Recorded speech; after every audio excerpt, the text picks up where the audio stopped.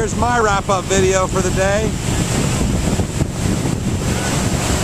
As we watch the on the water Anarchy team towing in Brinksmanship, CB Courier, and Dave Sleam. Make sure to check out our live show later tonight if I get this up before then. If not, so be it. A terrible day to watch, a terrible day to race, but some guys made out, some guys didn't. We'll see what happens when we get to shore. Thank you for tuning in, and be sure to check on Friday and Saturday when we try and get in enough races to make this a real game, and see what happens in the fleet. Annapolis, Maryland, on the water Anarchy, signing off.